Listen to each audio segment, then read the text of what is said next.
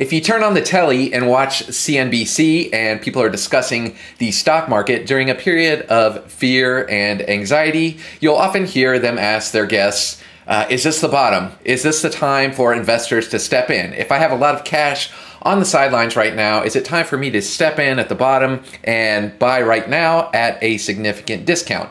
And this is a very reasonable question to ask, right? If you have tons of cash on the sidelines and you're looking to deploy that capital, you know, no one wants to be the person that deployed it at all-time highs and immediately witnesses a 30% decline in their money, and it's gonna take them a long time to get back to even, right? So you're trying to buy low, but also, as we all know, sometimes you try to buy low and you catch a falling knife and stocks continue to tumble, right? So in this series, I'm going to discuss and code some indicators that market timers attempt to use to determine when a significant bottom has occurred and when a new bull market is about to start.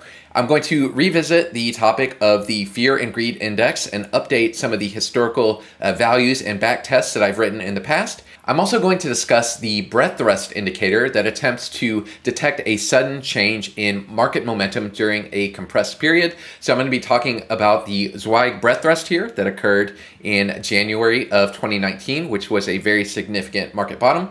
I'm also going to discuss breakaway momentum and the Whaley breadth thrust. And these are discussed in a few places, including this article on Humble Stew of the Market, which happened January 7th of 2019. And he said, a rare what's my credit card limit buy signal. And this article discusses a number of significant buying opportunities when this breadth thrust signal occurred. So you can see there in 2009, there in 2011, a continuation in looks like late 2013, and also this occurrence in 2015 was a significant buying opportunity. There is a TradingView version of this that's coded by the popular PineScript author Lazy Bear here. And I've added this indicator under TradingView here, so you can see the low in December of 2018, and then you can see the sudden change in momentum and the buy signal here in January 2019, and you can see there was a new bull run that lasted all the way till January of 2020. I'm also going to discuss a couple of different variations of this, including the Whaley breadth thrust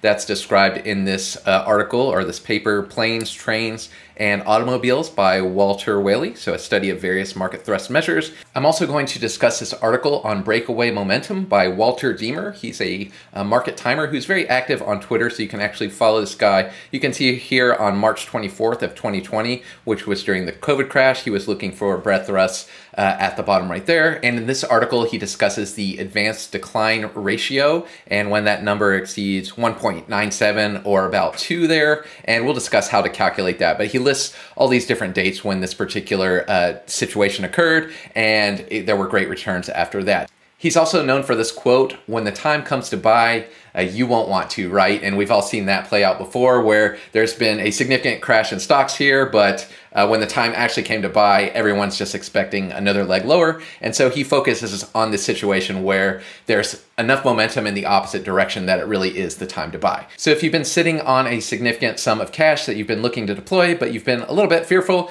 maybe walking through this data will help you quantify some of your decision making whenever you invest that money. So in this series, I'm taking a little bit different approach here. I'm going to try out using Jupyter Notebooks and Google Colab. It's this interactive notebook environment where you can write code in line and see the output right there, and you can just run this notebook in the cloud. In the past, I've said I wasn't going to use this approach because as a software engineer, typically I'm always using Visual Studio Code or a full-blown IDE to develop, and so I didn't really think this was a realistic way that I code. But for projects like this that are like exploratory programming where I'm writing some prose and sharing some code and discussing my thought process, I thought this would be very useful. And also I'm discussing a possible opportunity I have later down the road where I might be an instructor in a class that uses Jupyter Notebooks, so I want to gain some practice and familiarity with this and start to use this as a teaching tool. And I was also recently watching this YouTube video called I Like Notebooks by Jeremy Howard, and he's a well-known machine learning instructor, and he teaches deep learning through the site Fast AI, and he did this hour-long video on why he likes using Jupyter Notebooks, and I thought I would give it a try as well. There's an argument here on whether you should use Jupyter Notebooks versus just a full-blown IDE, and so he argues with this guy Joel Gruss here, who wrote, I think it's Data Science from scratch here. And this guy hates notebooks, and this guy did a talk called I Like Notebooks. So I'm going to try notebooks for this particular series, and then I can just walk you through this code and share it with you. And I think it'll end up making the videos go a little bit quicker if I do it this way. So that's enough talk. Let's go ahead and get started with the discussion and the code. So let's start off with fear and greed. I've discussed this in the past. It usually starts off with this quote by Warren Buffett: be fearful when others are greedy, and be greedy when others are fearful.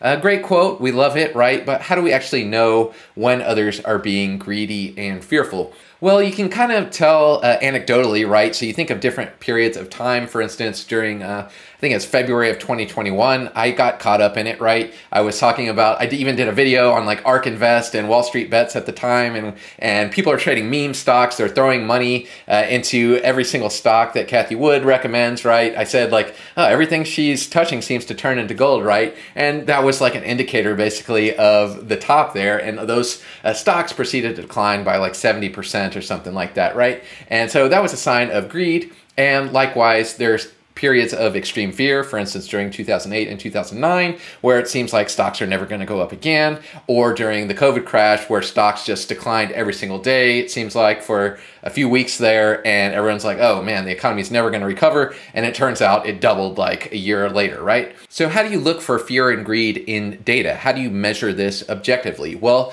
I've talked about a number of these measures in the past. The first method is the AAII sentiment survey, right? And one way to determine whether people are fearful or greedy is just to ask them, right? And so this is just a poll that's been running for decades now, asking the members of this Association of Individual Investors, are you bearish or bullish over the next 6 months? And you can see right now we're in a period of a lot of fear, right? 48% of investors are bearish, even though stocks generally have gone up over time, right? So that's a pretty bearish number. Even the 1 year bearish high here is 53%. And what we can actually do here, they actually publish this historical sentiment data here, and you can download the complete historical data, and I've done that right here. And you can see we have all this data on whether people are bullish, bearish, or neutral since 1987. So we have decades of evidence here, and we can take this and convert it to a data feed, and we can feed it to a backtesting engine like Backtrader and determine whether there's any significance here, if we can detect any buying opportunities when the market participants are fearful.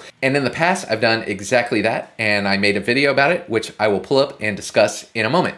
The other popular indicator I've discussed is the CNN Fear and Greed Index, right? So they publish this little gauge here, and it's a measure of several different components, right? So they take market momentum, strength, breadth, they look at the put-call ratio, junk bond demand, volatility in the VIX, and safe haven demand. And you can see this little dial here. If it's here below 25, it's extreme fear. And so this is a very extreme fear measure right here, over here at 1. And you can see this was taken March 12th. This was March 12th of 2020 during the COVID crash, extreme fear. So the S&P was actually at 2,300 or 2,400 at this particular moment in time. And this was a tremendous buying opportunity, it turns out, when everyone was selling, right? I think the ultimate bottom was about a week later on March 19th or 20th. Everyone capitulated, right? And that was the time to buy. And if you rewind to not too long before this, like a month or two before this, it was actually at extreme greed, right? And how do I know this? I actually published the data set when I made that video called Sentiment, Fear, and Greed. And I have this data set here, and I put this in GitHub. If I look at the very beginning of 2020, so the first trading day of the year, January 2nd, 2020, you see it was at 97, extreme greed right there. And why was there extreme greed, right? It didn't seem like you could lose. For this entire period here, all the way till January of 2020, there weren't many significant drawdowns, and you made a lot of money, especially this particular point from like October 2019 through January. There was no significant drawdowns. It was just buy, buy, buy, and everyone was just getting greedy, feeling good like they couldn't lose, right? So at this particular moment in time around here, when everyone was greedy, turns out that was a good time to start cashing out. And then it turns out this particular moment in time when there was extreme fear, turns out it was a great time to buy because the S&P 500 was going to double in a record amount of time. So it only took a little over a year for the S&P 500 to double. Usually that doubling takes like 10 years or so, and we had that compressed into a little over a year-long period, one of the greatest bull runs in history, right? After this extreme fear measure where everyone was selling their stocks. So if you've been watching this channel for a while now, you may be thinking, Larry, we've already talked about this in the past. Why are you revisiting this topic now? Well, there's a few reasons. Number one, during periods of fear in the market, I'm detecting some fear right now. People are worried about a possible recession, geopolitical issues out there right now. So there's a lot of fear right now. And so I've been watching this for possible opportunities because I actually do like to make some trades like this where I try to time bottoms and make a short-term trade. Secondly, since I've discussed this in the past, I publish these data sets here, but they're a bit outdated, right? And so I'm trying to do some videos where I clean up some outdated material I have. And if you click on issues here, people said, when will the data be updated? Same here. I subscribe to the same request, special interest, fear and greed index data set, right? And some people will use this for class projects and copy this code and use it for other purposes. And I don't really provide some kind of service where I guarantee I'm going to update all this old code and data sets because I'm just giving it and putting it out there. When I originally created this data set, it was actually very hard to get the historical data. I actually had to use the Wayback Machine and archive.org to look at like old values on the web page. You had to scrape it on a schedule. And I also needed to scrape some Twitter bot that was posting the daily fear and greed values and put those all together into this data set. So it was kind of hard to maintain because CNN didn't make these values available. However, recently I was looking at the fear and greed index and noticed they've added this timeline tab here. And if you look at this tab, you can see this actually shows some historical values here on the screen for this data set. And I was wondering, is it possible to capture that data from here? And it turns out it is. If you go to View, Developer, and you go to your JavaScript console, I was curious if this made an HTTP request, and it does. So I'm going to go to the Network tab here. In my JavaScript console. I'm going to refresh the page. So if I go into the timeline here and then I look at the HTTP requests that are being made in the network tab here, you see this one says April 14th, 2022. So if I click on that, you can see it actually requests this URL here. So it's at production.dataviz.cnn.io. It has fear and greed, graph data, and a date here. And if I look at the preview of the response here, you see this is actually a JSON structure, so they have their own API that powers this now. You used to not get this. It was just a static number that they put on the page. And you can see this has a fear and greed value, and you can see the previous month, previous week, previous year values, and the previous close, and the rating of neutral, and the current score with the timestamp. And it has this fear and greed historical here with data, and it looks like there's only one data point here. But what I noticed there is you can actually take this URL here, and let's put this in the browser. And I have the JSON view extension in Chrome, and you can see the JSON formatted here. And so if I change the date up here in the URL, and let me move this down a little bit so you can see what I'm doing. So you can manipulate this date a little bit. And so if I do 21, 12, 21 or something like that, right? You can see I get a lot more historical values here. So you can see this Unix timestamp for the X value and the fear and greed index value here for the Y value. And you can see the text rating right there. And so we can actually parse that out and update this data set. So why do people actually want this data set? Well, in the GitHub repository, I made this backtest here using Backtrader, and it was a good example to use multiple data feeds in Backtrader. A lot of people had been asking how to use multiple data feeds and how to use these custom numerical values they may have calculated based on other attributes or properties of price and different things like that, how to put that in a data feed and feed it in and do a backtest on it, right? And so what I did is take a historical data feed of the put call ratio, the fear and greed index, and the VIX. It has 3 different strategies, and I can run this here and you can see what that looked like at the time. And so if I run this, you see the backtest I had written created this chart, and you can see the put call ratio values here. So you can see the put call ratio here. That's very elevated, right, during this capitulation bottom. You can see this bottom here, put call ratio is high. You can see in 2016, put call ratio is high. You can see where I plotted the fear and greed index values here. And so you can see extreme fear at this bottom in 2018. So that's 2018. This measure is near 0. So like 1 or 2, single digit value of fear and greed. This was a significant bottom, single digit value of fear and greed here, significant bottom, and you can see the huge spike in the VIX here at the bottom, and you can see these other spikes in the VIX. So this big spike in the VIX, usually around 36 or so, I think, was when these huge spikes in the VIX occur, and during this decline off was at the top in January of 2018. There was a spike in the VIX as well. And you can also see in 2016, similar conditions had occurred. And I ran this, and you could see if you started out with a certain amount of cash, like $100,000, and how that grew over time. And you can play around with these different back trader strategies here, put call strategy, fear greed strategy, VIX strategy here. And you can see how I run them, prepare all these data feeds, connect them to Cerebro and so forth, right? But what's missing right now is a way to get the historical fear and greed value. And so what I did was create this Jupyter notebook that you can run, and I described the fear and greed index. I described how I have this data set available and how you can get that data from this timeline. So what you can do here is look at the JSON response. And so what I've done in this Jupyter notebook here is write the Python code that shows you how to pull in this historical data and prepare a CSV data feed for use in Backtrader and how to run a backtest on it, right? And so right here you can see in Jupyter what you do if you want to install a package. You can do pip install with an exclamation point in front of it, and it'll install a Python package. And then you can just execute Python packages and code as usual. And so what I did is get that base URL, gave it a start date of January 25th, 2021. So the old data set I had stopped in 2020. So I got a new start date. I used the request library to get that data, and then I just show the structures. So if I hit play there, it actually starts up a Python environment in this notebook here. It'll install those packages, and anyone I share this notebook with can reproduce these results that I'm discussing. And so you can see it's installing those packages, it's installing Backtrader, and actually made that request and displayed that JSON data in line here. Once we have this data, I show you how to use that data in a backtest. And so what I do is get that fear and greed historical key and get the data underneath. And I prepare a CSV file name here. And in Google Colab, what you can do here is there's this files section. So you see I have sample data right here. And what I can do is create a new folder for this data. So I create a new folder. Let's see, I can right click here and do new folder and call it datasets.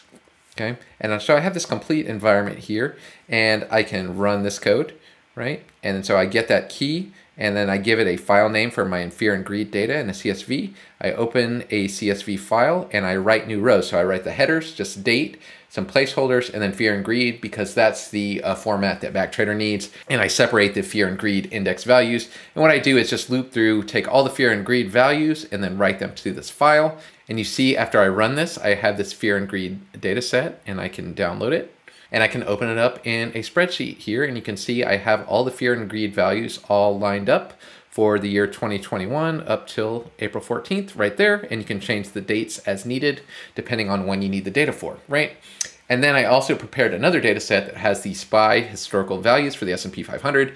Just use Y Finance for this one. And so we can get the open, high, low, close data for S&P 500 and then tack on the fear and greed index on the end of each of those dates so that we can use it in Backtrader. So I run that, you see we'll get another data set, right? So if I refresh this, you see I have SPY fear and greed. So I'm going to download that, open that up. And you see we have each date, and then we have the values for the S&P 500. And you can see in the last column, we have the fear and greed value, and you can substitute whatever other measure you're using if you want to test that to see how it affects stock prices. You can do that. And then here I've just included the Backtrader script that I had previously. We have a fear and greed strategy. We set a fear threshold and a greed threshold, and we say if it's below this certain extreme fear threshold, whatever number you decide, and you're not in the position, you can buy. And if you're beyond a certain greed threshold, you can sell. Just a simple thing like that. You're going to actually want to combine this with some other factors, and that's why I'm going to talk about breadth thrust in the next video. But this is how you would just test the fear and greed index if you would have bought and sold on extreme fear and extreme greed. Then what you do is you just instantiate the Cerebro object, so it's the control center of the application. You initialize it with a certain amount of cash, say $100,000, and then you can test your strategy, right? So you feed it this SPY combined feed and the fear and greed feed, the CSV files that we've just created. We add those to Cerebro. We add our fear and greed strategy class. We run Cerebro, and we can actually plot the results in line in this Jupyter notebook here, which is pretty cool. I didn't know you could actually run Backtrader in here and plot this in line, but we can get this to work. I find it's a little bit quirky here, so I had to do some weird stuff here that I got from Stack Overflow to make this work, but you can actually chart this within Jupyter Notebooks. So that's about it for this particular video. I wanted to revisit the topic of fear and greed since we're entering a period of fear in the market. And I also just wanted to answer these questions from GitHub on how to update the historical fear and greed values. And yeah, you can do it yourself. I gave you the code right here, and anyone that's interested in that, feel free to update it on your own. And this is a pretty straightforward way of doing that. And you can update these backtest and test it out as well. And in the next video, I'm going to focus on these breadth thrust indicators, and I have a whole notebook prepared for that, because just buying on fear isn't quite enough, because there can always be a little bit more fear, right? What you want to do is detect when there's a sudden change in momentum in the opposite direction that's strong enough to indicate capitulation has occurred and a new bull run is starting. So stay tuned for the next video, and we're going to discuss these breadth thrust indicators. Thanks a lot for watching. See you in the next one.